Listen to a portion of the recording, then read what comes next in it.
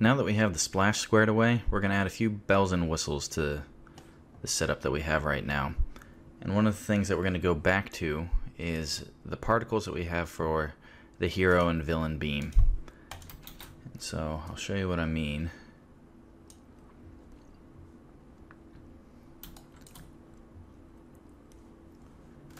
Needs to cook.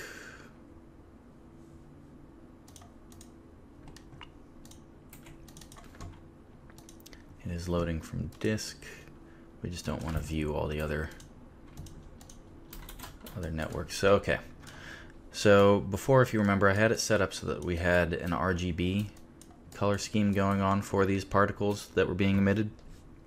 And one of the things that I like to do with this is now we can take bits of this after the fact and do things with them. And one of the things I'd like to do is create some geo. And then from there we can break up the shape of this beam a bit so that it's not too white in the core and it adds a little bit of particulate to the beam. It just makes it look more interesting. Again, it's just bells and whistles to this.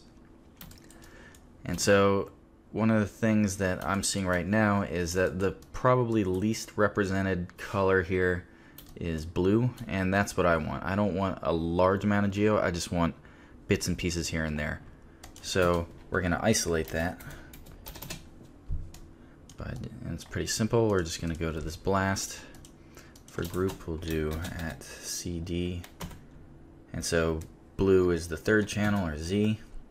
So if that equals 1, then we also have to go guess from group. Instead, we have to do point. So now all I have are the blue particles. There's still a decent amount there, and that's fine because we can still cull things out like we were doing before. So I'm just gonna copy and paste these two nodes.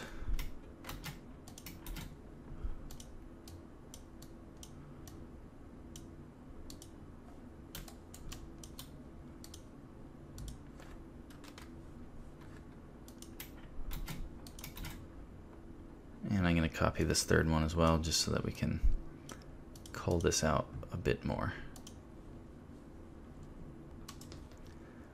Now that I've done that and I have particles, it's okay that they aren't blue now.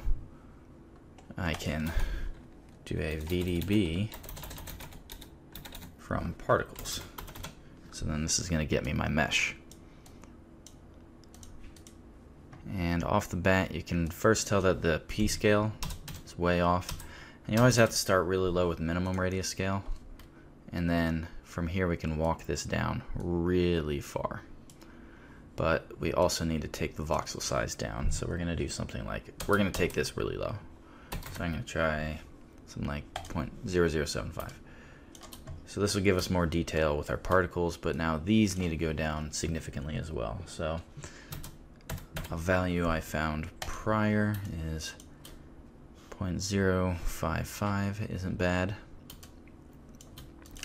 And then now we are going to do VDB from, or convert VDB.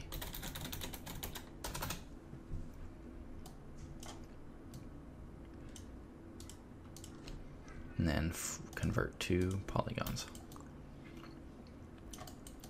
So this is looking pretty cool, I think. I like the mesh. I think one thing that I would like it, we still have little bits here and there that I think I'd like to kind of make go away.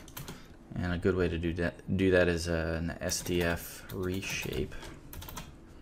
So I'm reshaping the sign distance field.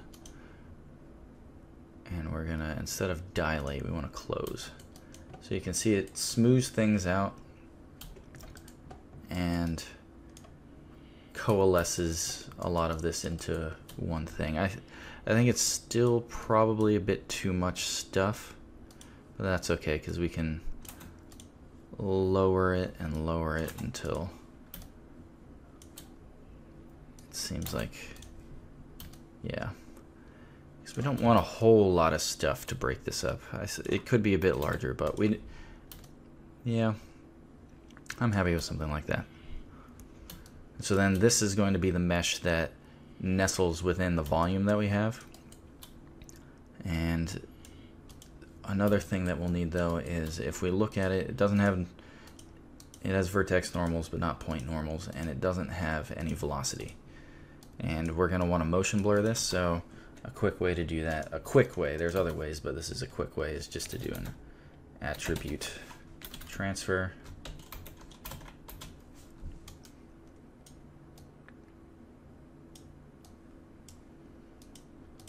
And then make sure that we're just bringing in velocity. And there we go. We got velocity. Now I'm gonna make it null because this isn't going to be rendered in here. We're gonna export it. So out hero secondary. And then again, I'm just gonna do an object merge. This is the quickest way that I've found to export stuff to different objects. So I'm gonna cut that. Just gonna go into manual. I'm sick of having to wait for this stuff to actually show up when I go object level, so I'm just gonna hide it by default. So go in here, we'll say hero secondary. Go in, paste this. Don't really need to do anything else to it except give it a shader. And one of the shaders I've found that works good with meshing stuff inside of beams is just a glow.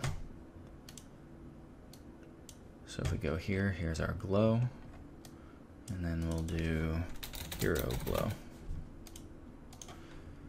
And after that, we're going to give it a color. I'd say a good color for the hero beam is probably something orange. Make it really saturated, something like that. Yeah. Now we have to assign this.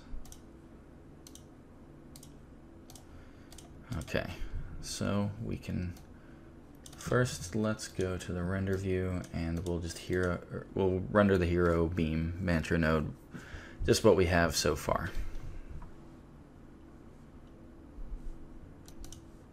Okay, so we got a render, and we can see that it's all a pretty uniform color in there.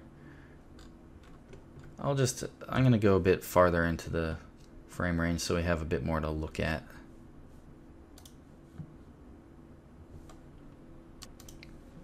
Okay, and this I think looks a bit better. We have more to work with here. So this is what it looks like now. So I'm going to give a snapshot here. Then we'll go to out. And our hero beam. We're now going to bring in hero secondary.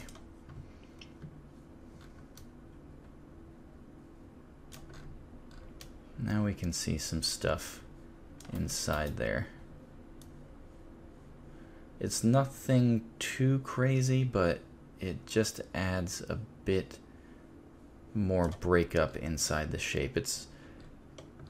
You might even only barely see it, but it's just the little bits that you can add to the effect to just really take it home and make it look really special, I guess. But I think we could play with it a bit more.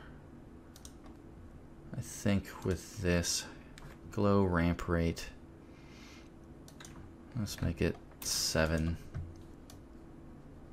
And then I'd say, why don't we make it a bit larger too? So we'll go back to this, and in our VDB from particles, point radius scale, let's make this, we'll take it back to 0.055.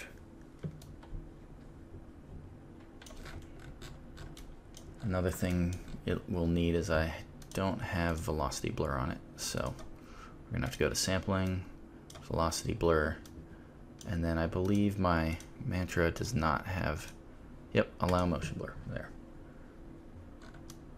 So now everything's motion blurred, and you have this little bit of geo in the core that's breaking up the shape. Nothing crazy, but again, just every little bit helps. So now that I like how that looks, we're just gonna do the exact same thing, only with the villain. So I can just copy and paste this.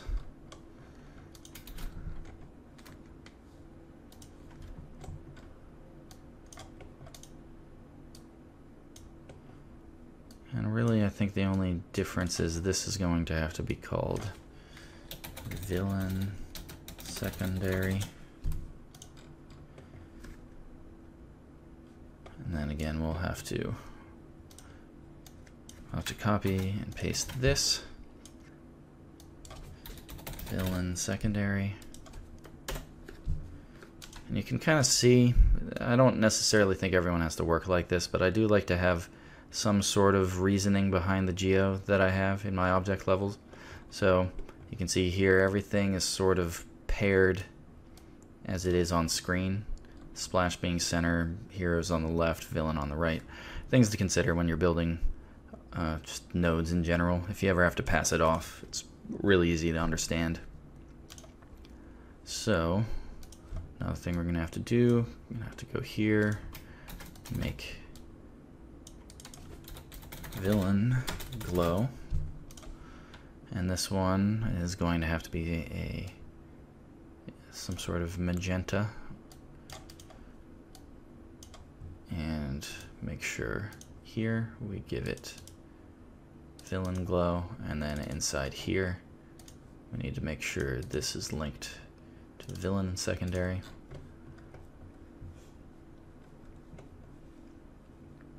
Let's save that. Whoop. Okay, I just got rid of it. That's fine. Alright, so save this snap. Do another render.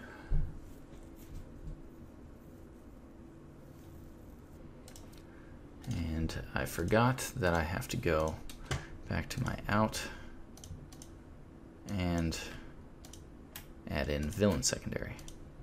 Now let's see what this looks like. Cool.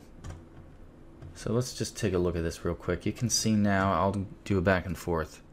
There's this. Now granted, this isn't rendered as long as it probably should have, but you can tell that there's a breakup in the shapes. Little bits here and there. And if you're constructing something yourself, you can take it a bit farther. You could increase the P scale when you're creating the VDB. Something to fill out into this volume. But I think for me, this is working pretty good.